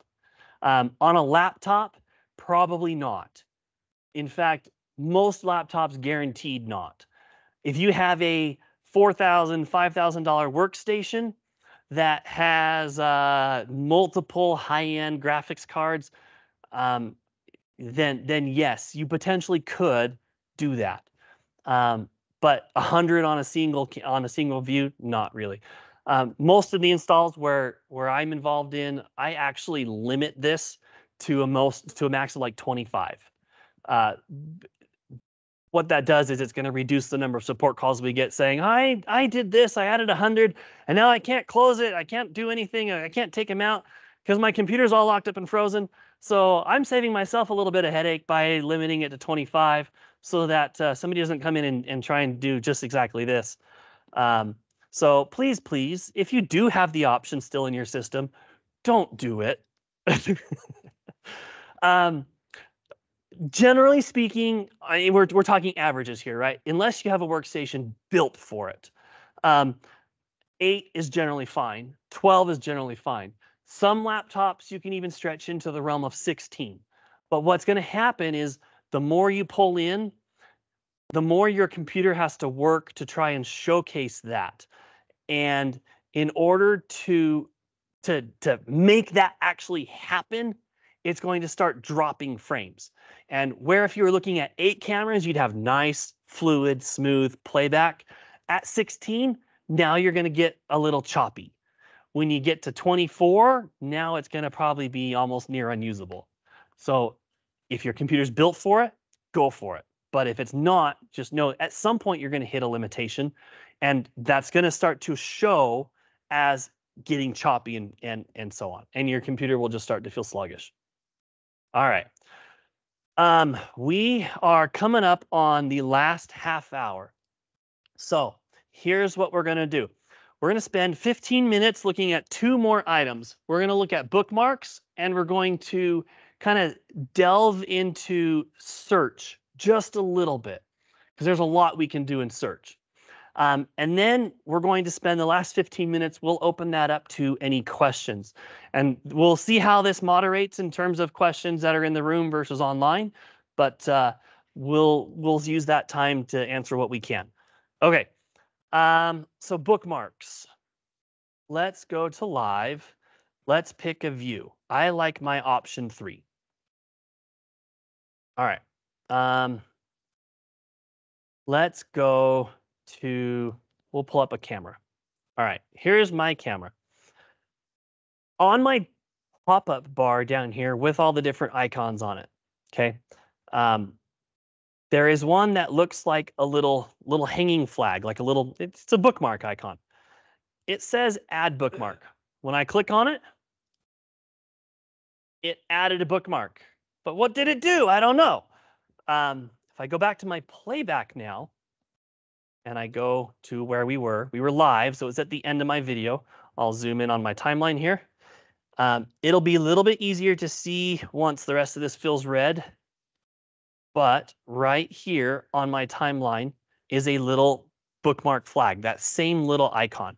When I mouse over it, I get a little pop-up that shows me the video at the time of that bookmark, and then a name and a description, who created the bookmark, when the bookmark was added, a lot of information. Now, we didn't enter all of that information. What we did is on live defaults to a quick bookmark. It just does it. We can set that to be the full details bookmark. In playback, the default is add the full details. So let's come back to, let's find a car or a person here walking through our camera. There was one. Okay, there's Mr. MMC contractors driving by. I'm going to add a bookmark now in playback. I click it. Now I get a pop-up window that says add bookmarks. I can adjust the reference image of the bookmark. My reference image might be like, I like this one because it's very clear that there is that truck there. Here's my little reference image. It's this little center icon, the center bar on my timeline. And I can click and drag that. Okay, I want that to be my reference image. Here's my start of the sequence. We'll do it right before he pulls in, right there with his shadow. And then the end of the sequence, we'll make that once he is fully out of scene right there. There's my bookmark. We can give it a name. MMC contractor, and then we'll say suspicious vehicle driving by. And now, I'm not in any way saying that MMC contractors are suspicious. I'm sure they're great. Okay, just as an example. All right, and I can hit OK. My bookmark is added. You can see it there on the timeline.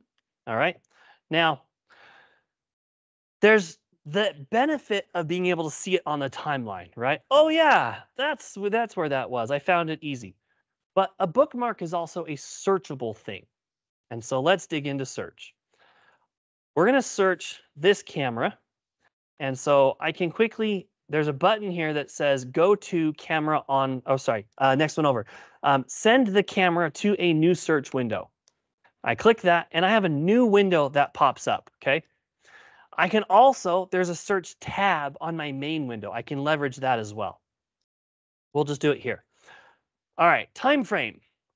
Let's do the last 7 days. Okay, on this camera.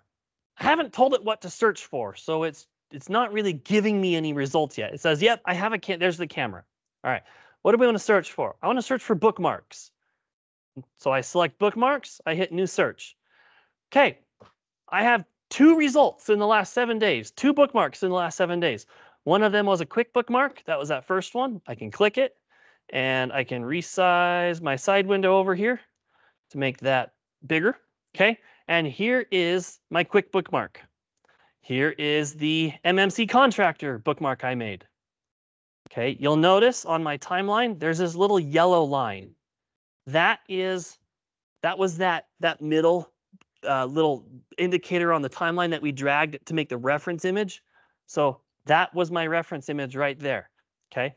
With my pre that I selected and the post that I selected all the way till he goes out of scene. I have the name I gave it, the camera it came from, a bookmark ID, the event time of the bookmark, the start time of the sequence, end time of the sequence, who added it, the description, and the headline. So it's all there. Now, if it's mapped, here's where that bookmark happened, right here on this camera, okay? I can now, if I want, I can review that. I can click this other button here next to my play, which is use the selected time on the playback timeline. What that doesn't look like it did anything, but it put me in playback mode and it put me at that timestamp on my main window. Okay, and let's pull this guy back up. All right, so if I wanted to search for everything, let's say I can't remember what camera it was. I'm going to come and select my all cameras, and we're still searching for bookmarks. And we're going to do a custom interval. Let's search for bookmarks in the last, we'll do since the beginning of December, and we'll hit set. Okay, still only 2. I know I've got other bookmarks in here. I think they're probably just a little further back. So let's go back to as far as I can go. There we go. We've got some others. Hey, look, another training session doing bookmarks. I bookmarked the garbage truck coming a couple different times. So it's a really easy way. I can search for keywords. So we can just search for garbage. And now I get the only bookmarks that match the keyword garbage. All right. So you can kind of start to see how that can be useful. All right. What else can I search for? Let's clear out our search list. And let's add in let's grab a warehouse camera. So I'm going to go to all cameras and warehouse, and we're going to do warehouse long wall racks. Let's see if that's the one that I want. I believe it is. And we're going to search for, let's also just do the last 24 hours. 141 results on this hits, in this camera in the last 24 hours. Okay, I want to search for motion. I want to look in a particular portion of my image and find motion inside that portion of the image. So motion, new search. So these are 181 different motion results across that whole camera in the last 24 hours. All right, well, let's define the area. So you'll see there's a specify motion area drop down.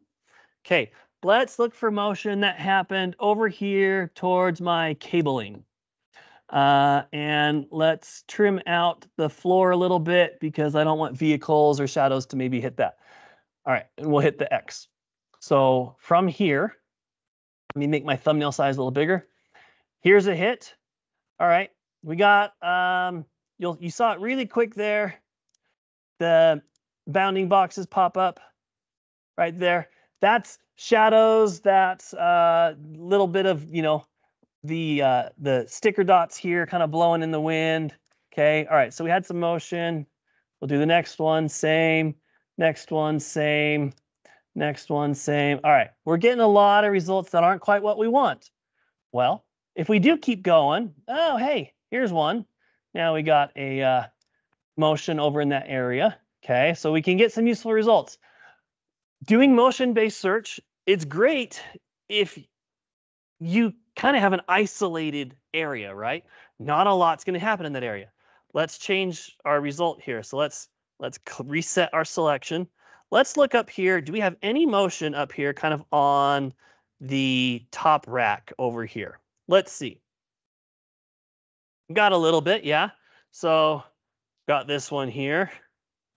All right, I think that was the camera doing a quick focus. We have this one here where the lights are turning off. Okay, lights changing is detected as motion. Lights turning on. Scrolling through these results. Yeah, I'm not seeing like anything with people in that area. So not so great, but we do get results. Okay. All right, let's change this up a little bit. We're going to search for something different.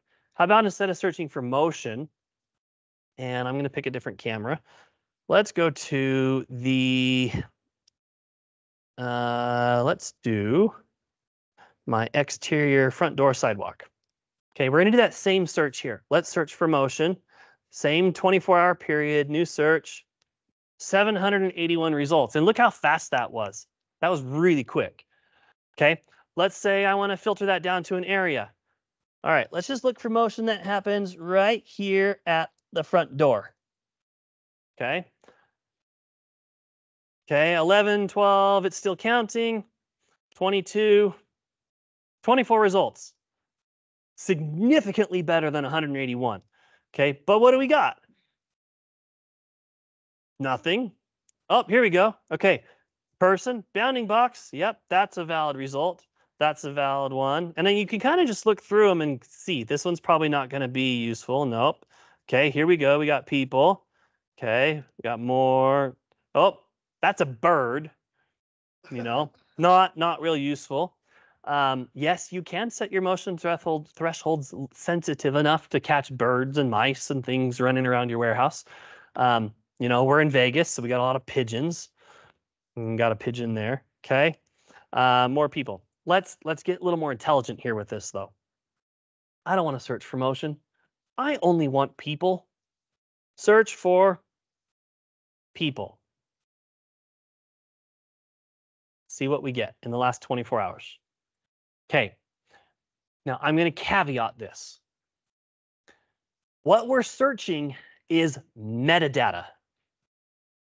If the information is not in the metadata, we can't search this. What puts that information in the metadata? The camera. And not every camera is capable of doing this. So what this takes for for Axis, it takes a camera with Axis Object Analytics. For Hanwha, it takes a camera with AI Analytics. Okay, those are the two brands, those are the marketing names that those two companies use. There's others for other brands. That's mainly what we deal with. For an Axis AOA Object Analytics camera, that requires some ArtPEC 7 chipsets and any ArtPEC 8 chipset. So any camera new camera model, essentially within the last year, give or take. All right. And then it has to be configured on the camera. And then you have to make sure that your metadata channel in Milestone is enabled. And then you can get this data into Milestone to make it searchable. So let's see what we have. We might still get some false alerts here, but it certainly is better than the 181 or so that we were looking at. Okay, let's see.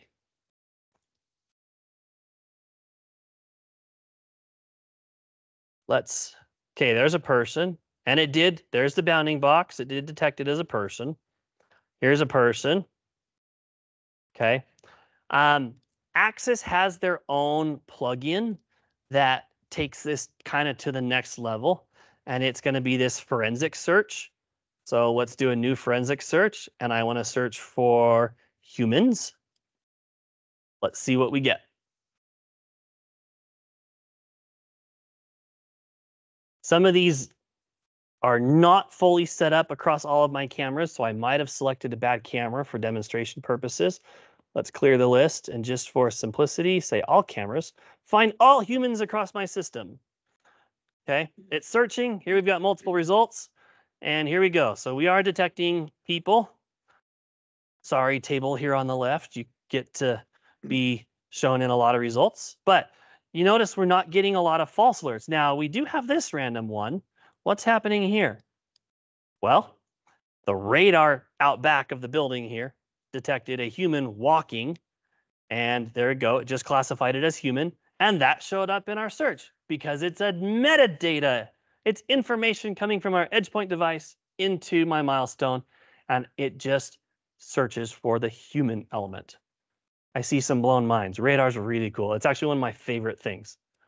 And we'll go into radar at a really fun opportunity. Okay, let's get rid of human. I don't care about people anymore. Just show me vehicles, okay? So, all right, now some of these, here it is, way out here on the road across the parking lot. There's the vehicle. We'll come back and play. Okay, there it is. That's a 1 frame per second at that moment in time. Here's my radar. Okay, and here it comes right there. We haven't gotten the classification yet. The bounding box might be covering it up, but it should pop up here and say vehicle. All right, we missed on that one. There you go, more cards. I need to limit this one so we're not doing this detection out on the road because there's a lot of cars that drive through there. But so you can kind of see how we can make our video more useful. Statistically, Andy, do you remember what it is? Like Tiger was telling us their research the other day on how often, how much, what percentage of video, recorded video, is actually viewed at a later date? Less than 1%. Yeah. My gut says it's 1 to 5. Some might be more up in the 5, some might be in the 1. So typically that's just because there's so much data there, and it's not, hasn't historically been super usable except for, well, I'm just going to search and scrub through. Oh, okay, well, that was interesting, but the rest of it's useless, right? The metadata that can come in from a camera into your Milestone allows us to make the system more usable. And I'll talk through a situation, a scenario where that highlights this. If you have a building and the areas, the grounds, the properties surrounding your building are supposed to be vacated at night. Nobody should be in there, okay? You have a camera or a series of cameras that are watching using, for example, access object analytics on a person detection or vehicle detection. So we can automatically eliminate cats, birds, and dust and garbage blowing through, lights turning on and off, and a whole bunch of other things that would give us false alerts.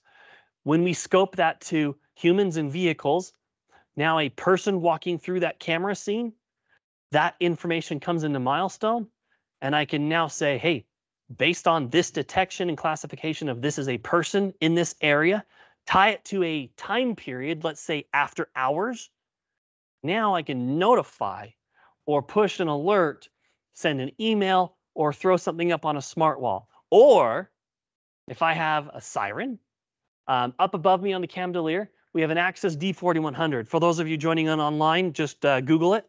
So it's an Axis D4100. It is a siren strobe. We can now have Milestone turn on that siren and start flashing that strobe. And now my person's taken off running because they're a little scared. That's a really useful scenario. Now, we could have done that before Axis Object Analytics or before this classification capabilities, but the challenge was that garbage bag blowing through the wind, that would have done it. That cat walking through the scene, that potentially would have done it. So when we scope it to the intelligence of the camera, now the camera is saying, this is a person. There's a high likelihood, at least, that this is a person. We automatically reduce our false alerts. All right, I've rambled on enough. Let's turn to some questions real quick. Let me browse and see if we have any here in the chat. Yeah, Adam, we've got one question in the chat that we need to respond to. Yes. The question is, how do I consolidate camera views from multiple Milestone servers into a one-stop shop rather than having to log into every individual server? And does that require special licensing? Maybe if you could just address that. That's a great question. So if I'm understanding the scenario correctly, you have, and we'll simplify it with the use case. You have a facility over in Salt Lake City, Utah. You have another facility over in Denver and another facility over in, we'll say Las Vegas, sounding a little bit like Stone in all those locations. At each of those facilities, you have a independent Milestone system running. How do I connect those together so that I can see the cameras without having to log into each site specifically? Well, there's a couple of ways. Some of it depends on system architecture. Some of it depends on licensing. You could potentially, again, there's system design caveats that would require further conversation around this and what would be best for your situation. But here's the options at a high level. You could consolidate down to one management server. Okay, and then recording servers at the individual locations. Now I'm only logging into one location. And from that location, I can access and view cameras from all of my locations. There's some drawbacks to that. There's some network dependencies required for that. Okay, but that's one scenario. Here's another one. Let's say I want to make sure that my Salt Lake location and my Denver location are completely independent from one another and able in such a way that if that network connection between those two sites drops, I still want both sites to be able to be up and running and functional. We can use Milestone licensing through two different methods. There's Milestone Interconnect, which would let us take a selection or all cameras from one site and port them over to the other site, which then lets me have all of my cameras from whichever connected sites in one system to view. I can also leverage Milestone XProtect corporate licensing to use a feature called Federation. And Federation is basically, here's my parent site, my headquarters, okay, with my Milestone system independent to my headquarters. Beneath that, as a child, I now have my Denver location. And then I also have my California location, and I have my other locations. Those are each independent child sites, and I can create a federated architecture between them that creates the links. From my child site, I can only see my child cameras and devices, okay? What's local to that site. But from my parent site, you can now see your parent site cameras and everything below in your federated site cameras. Now, there are some complexities that make one situation better than another. So that is something that we would definitely want to follow up with on a conversation specific to your use case and your architecture to help you pick the right one. What else do we have? Any others? There was one here in the Q&A section that says, is the private view data stored locally? If so, where? Can it be transferred to a new computer? Your view data is actually stored on the management server in the SQL database. So if you're on your laptop and you create a private view, and then you go to your desktop and you log in with that same user, all your private views will be accessible there as well. So none of the smart client stuff is specific to this computer only. It's all tied to your user, regardless of where you're logging in.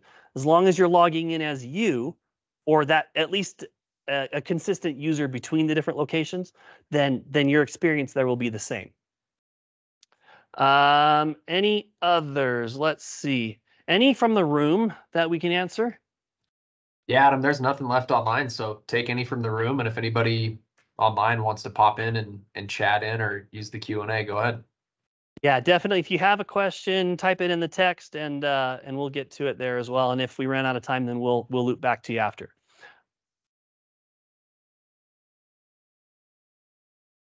Yes.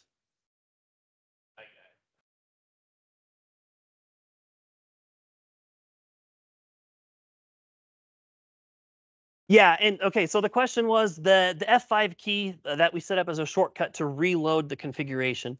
The use case for that, and is it the only thing needed? So what that does is when you log into Milestone, when you log into a smart client, the smart client is reaching out to the management server and saying, give me the configuration of everything that I have permissions to.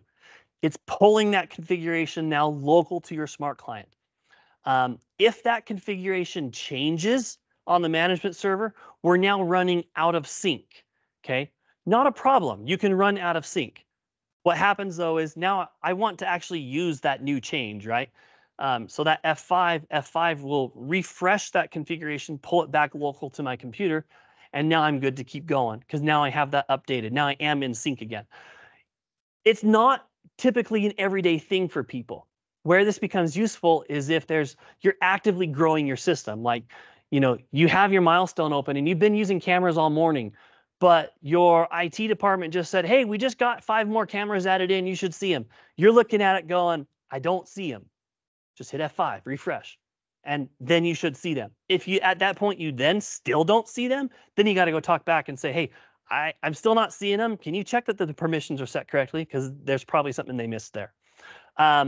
But once your system is kind of like done and set and static and nothing's really changing, the F5 doesn't really become that useful anymore because there's no configuration to refresh. You're already running the right version. And I'll explain why that configuration pulls local instead of staying on the management server. We have my Milestone pulled open right now. and I'm logged in and I'm able to view cameras. If my management server, if I were to lose communication to my management server, I can still stay up and running for at least a limited amount of time. There is a security token that is happening in the background between all of the smart clients and all of the rest of the Milestone components. And the management server is the central holder of those tokens and the manager of those tokens. So by default, once an hour, my smart client is checking in with the management client and getting a new token. All right. If it's unable to refresh that token, my session is going to expire and I won't be able to use the cameras anymore. That token, that threshold is variable. We can specify what that is. For example, for some customers that require, like, they want a system to be up and running even if their management server is down for an extended period of time. Airports, for example, that 1 hour is not really a good option for them, because if that management server goes offline for more than an hour, and they're working on it, they're working the problem, then they start dropping clients all over the place, and now we have a bigger problem. So we might set that to a few days or a week, or really, I mean, it's customizable. I haven't ever gone to an extreme of like a month. I don't think that would be good. But there's a trade-off. Here's the trade-off. Let's say I set it to a week, okay? And I have an employee, Joe, and I give Joe permissions to view cameras, and he's got his laptop and he's got his cameras open, or his desktop, and so he's sitting in his office watching cameras. And I get a call from HR that says, take away Joe's camera permissions immediately. Okay. I jump into my management client, I disable his user. Guess what happens? His permissions stay active until his token refreshes, which, if it's set to a week, at the longest could be another week. So there are trade-offs to that. There's a balance between how long I want my users to be able to stay in and running versus how long I want my users to be able to stay in and running. Okay, so but the 1 hour for most people is more than sufficient, that default. But it's not uncommon to change it to maybe 2 hours or 3 hours or 4 hours or a day, 24 hours. But yeah, that's what's going on there. We have another question. There's two chats, Adam. If you want to go to the one from Mike. Yes, Mike. So Mike says, how does device changes without activation work in an offline environment? Are you limited to how many changes you can make per year?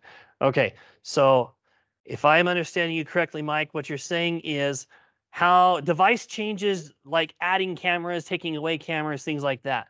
Are there limitations to what I can do if my system is not able to authenticate against the Milestone licensing server? And here's the answer to that. Yes and no. There are limits. So the limits are based on the size of your system, okay? So if you're looking at my licensing page right here, okay, device licenses, I have 51 activated. Changes without activation, 0 out of 10.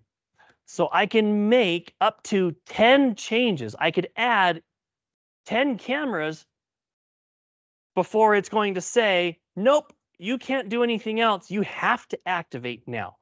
So there is some leeway there, okay? And then you have devices running in grace period. Grace period is 30 days. And then you have devices that are past and expired their grace period. And then you have devices running without a license. Devices running without a license are disabled in the system. You can't use them. So how many that is, though? Like mine shows 10. If you have 1,000 cameras, it might show 20. If you have 5,000 cameras, it might show 150, right? But that's based on your system size. Offline systems, they do create that challenge, though, of activating that license. And there is a process. You just have to go through and do an offline, export the license, take that over to a machine that has internet access, and then upload it.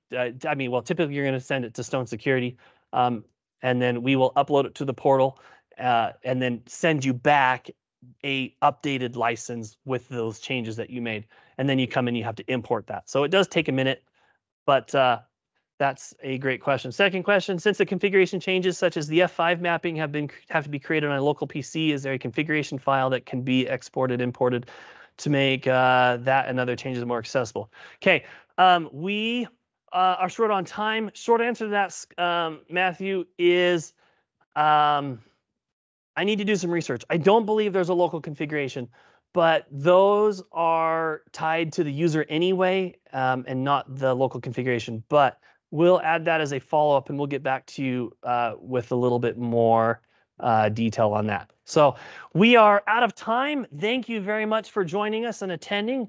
Again, look for that email for that survey. We'd love to hear back from you on what your thoughts were, on what we can do better, on what can be done different. Yes. Yes. Okay. If you're joining online, and just for general information, we have about 25 people currently online. I know we lost a few over the last 10 minutes. It is so beneficial for you to get to one of our Stone offices. If you're not in an area where that's possible, we understand. But here's why. When you are at that Stone office, we have sales account managers, and we have engineers there available to answer and address your further questions. On top of that, there's food, and who doesn't love free food? It's called Security and Sandwiches for a reason. So come have some sandwiches. If you want to come and you have some dietary restrictions, communicate that to us, and we will make adaptations to ensure that we get you some food as well. So thank you for joining us. Thank you for your time today.